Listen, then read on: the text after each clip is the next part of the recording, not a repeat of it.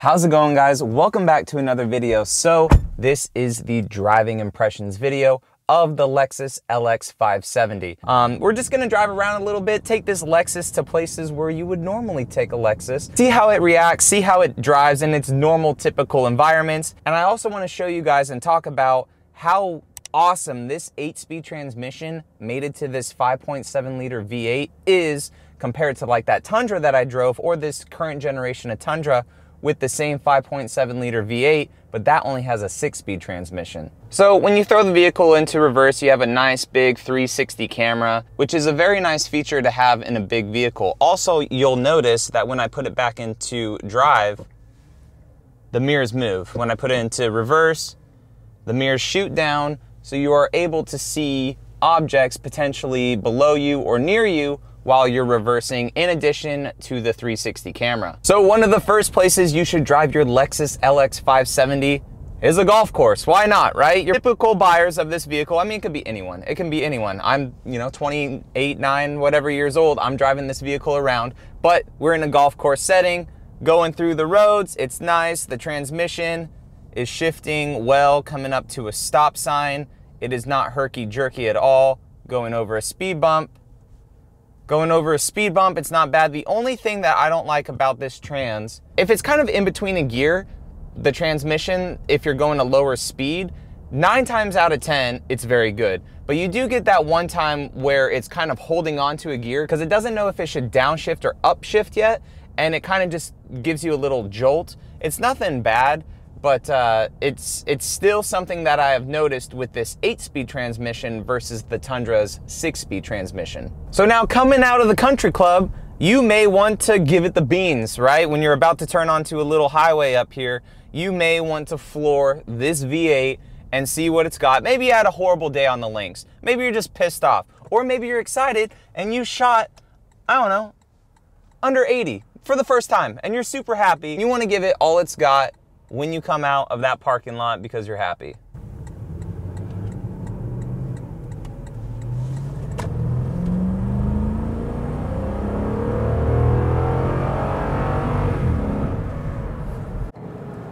So it does definitely get up and go. And what I have enjoyed with this vehicle is, even though that it's an 8-speed transmission, when you floor it, the way it's geared is very, very good, because it's not like going through the gears like crazy. It'll hold on to that gear until it's ready to shift. It's not hunting all over the place. I think having a V8 with this 8-speed transmission does very well, because you have the low end torque for it not to always be hunting gears.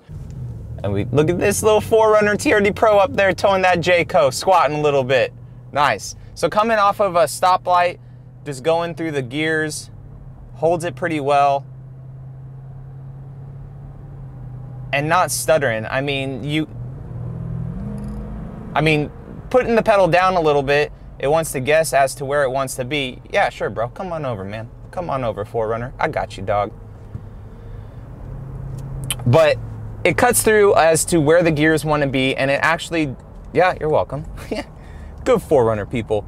And it drives really well. So enough about the transmission. It drives good. All Toyotas with V8s or even V6s, if they put this same type of transmission into it, it would be a very good rig to have. And Toyota has dialed this 8-speed transmission. I'm not sure why the Tacoma has a 6-speed transmission issue where it always gear hunts, but this thing does it really well.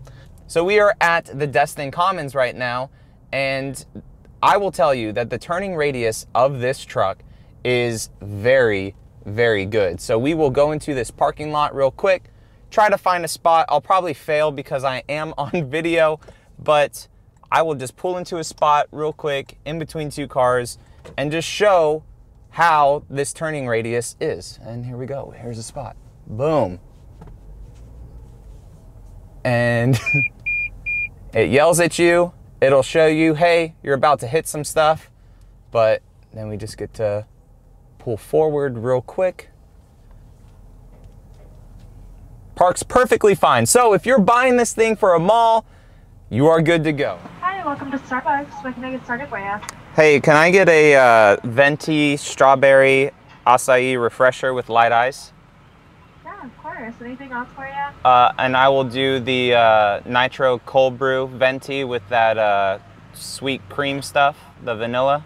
So guys, in conclusion, the Lexus LX570 is a very, extremely comfortable vehicle to drive, very powerful vehicle to drive, and a very smooth and quiet vehicle to drive. So as it's cruising 70 to 80 miles an hour, it's right there at 1500 to like 18.5, comfortable, quiet, and since it is an 8-speed, if you put your pedal down just a little bit, it would just drop a couple gears, you'd be in the power band again, and the vehicle would get up and go.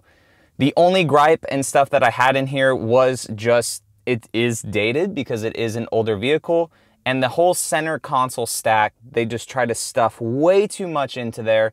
The whole mouse pad thing is ginormous. It doesn't function properly. Driving around, even though this vehicle isn't bumpy, just trying to navigate it, it's just way too sensitive. And I'm sure you can dig deep into the infotainment and adjust that, but it's so sensitive. You can't really select what you want to select, and it's honestly very annoying. But other than that, this is luxury in here. There is tons of soft touch. There is some other things that I wish it did have. If you guys saw that video comparing it to my wife's RAV4, just briefly inside, what $35-ish thousand gets you versus almost $100,000 inside in the interior. But regardless, this vehicle, great to drive, and it is going to be a bargain luxury vehicle in the future. Yes, Lexus and Toyotas do hold their value very, very well. But instead of, $100,000 or something like that, buying a brand new one, maybe in 5-6 years, because these things will still be running, these things will still be good, they'll maybe be around $50,000-$60,000. And for this package at $50,000-$60,000, that is a steal. That is very good because it is awesome in here. So if you guys are new around here, definitely consider subscribing. Returning subscribers, as always, I appreciate your support, and I will catch you in the next video. All right, see you later.